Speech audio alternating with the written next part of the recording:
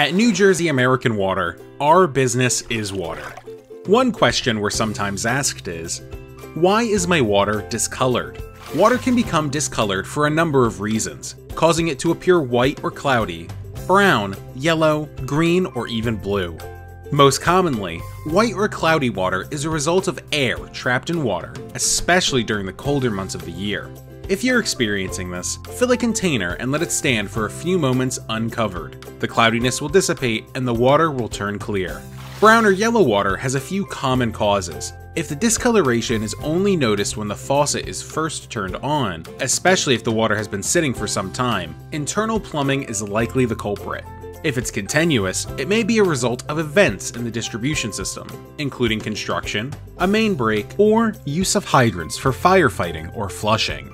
If it's detected only when using hot water, there's likely an issue with your hot water heater. You should consult a licensed plumber or your owner's manual for instructions on flushing your unit. Green or blue water is the least common type of discoloration, and you should notify us right away if you're experiencing it. New copper plumbing, or simply a reflection of fluorescent lighting when filling a tub or sink, can make water appear green or blue. However, in rare cases, disinfectants from the toilet, especially if the water supply was recently turned off for some time, can siphon into plumbing. If you're experiencing discoloration in your tap water, no matter the color, try flushing your cold water from the lowest point of your home until the water runs clear before using it. If the discoloration persists, or if you have any questions, please give us a call at 1-800-272-1325. Learn more about discoloration and the quality of your water at NewJerseyAMWater.com.